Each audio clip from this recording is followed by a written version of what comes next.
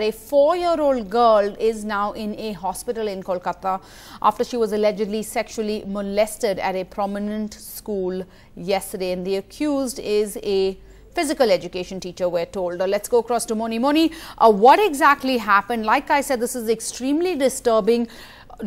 What is this news about the physical education teacher being involved? Of course, as we know, as what we've seen, what happened in a case in Delhi. First, they arrested the bus conductor. Now they're not sure if the bus conductor was actually responsible. Take us through what details you have on this case, please.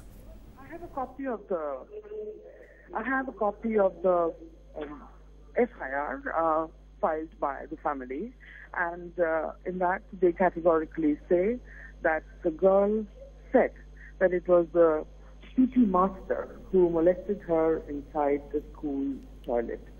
And right now we believe that the concerned accused teacher is being questioned by the police. He could not be found initially, but this morning he was detained and is being questioned at the police station.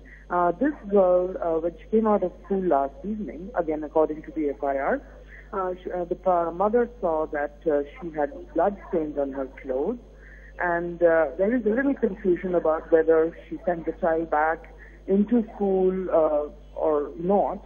But anyway, they took her to her pediatrician, who immediately identified the problem as sexual assault and sent them back to police, who escorted them to a government-run hospital for tests. What happened at the test, those details are not with us yet. The girl, we believe, is still in hospital. But in the meantime, very, very agitated parents are at the gate of this particular school, which is a prominent girls' school in Kolkata, and they are demanding the swiftest action, not just against the PT teacher, but against the school, because back in November 2014, there had been a similar case at that same school, which had led to a huge furor. And at that time, it was found that there were no CCTV cameras in the school. A girl had been molested by two men who were apparently outsiders, but there was no CCTV footage to confirm who they were, and the police had a tough time tracking those two men down. This time too, and I was on the phone when I started speaking to you, I have just been told that the CCTVs are still not in place in the school. So apparently the administration has started putting in CCTV cameras in various other schools that come under it, that is under the umbrella of the organization. But in this particular school, CCTVs are not in place yet.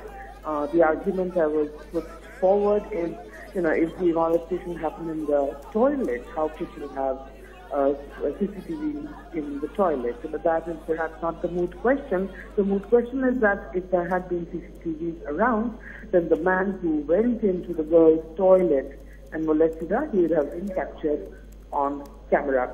That is not there. Parents agitated and angry, and teachers hunkering inside school, expressing helplessness about what to do next. But a horrific incident, a 4-year-old girl molested, abused, and traumatized after seeing